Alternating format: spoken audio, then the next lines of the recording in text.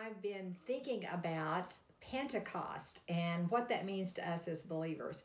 And so I've been doing a little research on a little study, and I thought this would be a good time for us to share because we've got some weeks to prepare for Pentecost because this year it's on May 31st. And what Pentecost is, the word, it means 50th, and it is 50 days from Passover to May 31st this year.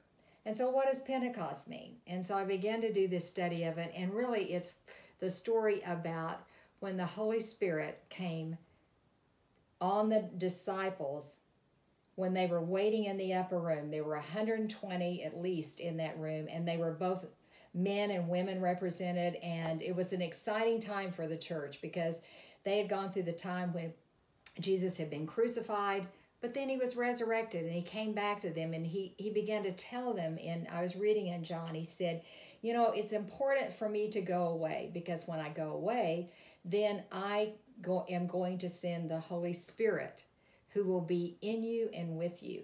He's going to be, it says he's the comforter, the Paracletus. And I thought how wonderful for them because they were going to miss Jesus, but Jesus says, saying, I'm going to send my Spirit to be with you, and he's going to be in you. And how special for that.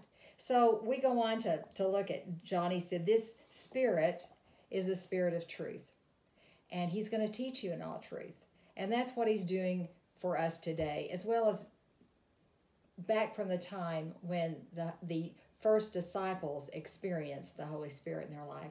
So it goes on to say, here's the characteristics of the Holy Spirit. It says he's going to be a comforter. Well, don't you think we're being comforted in this time as Jesus, Holy Spirit, comforts us in each of the things that we're going through? He's going to be our counselor.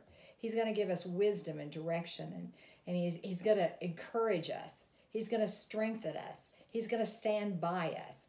He's going to be our advocate. You know, when the enemy comes in and throws lies at you, the Holy Spirit's your advocate, like an attorney, and he'll say, that's not right. That's not legal. You're a child of God, and here's what the truth says about you.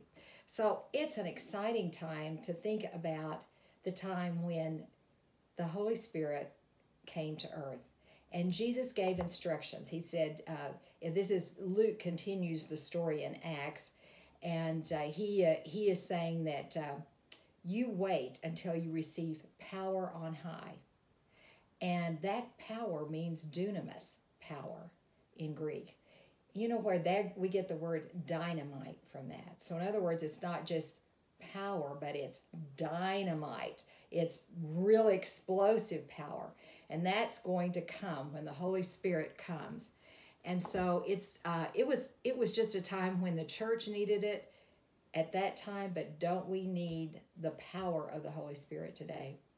So as we are going forward in the next days ahead until May 31st, I want to encourage you to read the book of Acts because that's what Jesus did at that time, but it's what he wants to do today through us as believers. He wants to empower us to do the work of the ministry today.